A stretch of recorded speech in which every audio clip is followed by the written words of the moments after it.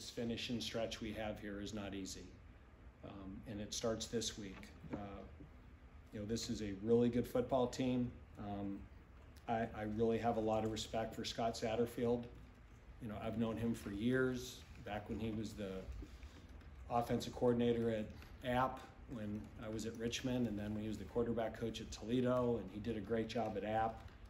And I just think he's a good football coach, and I think he's a high quality human being as well. So he's somebody that I like a lot and have a lot of respect for.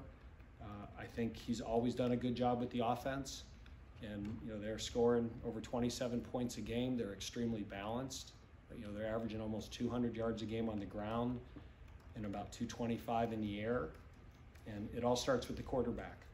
He is one of the most gifted, talented players in the league, and he has really improved reading plays, his accuracy on throws. When he sets his feet and is able to get through a progression, this guy puts the ball in the money. Every single year he has gotten better.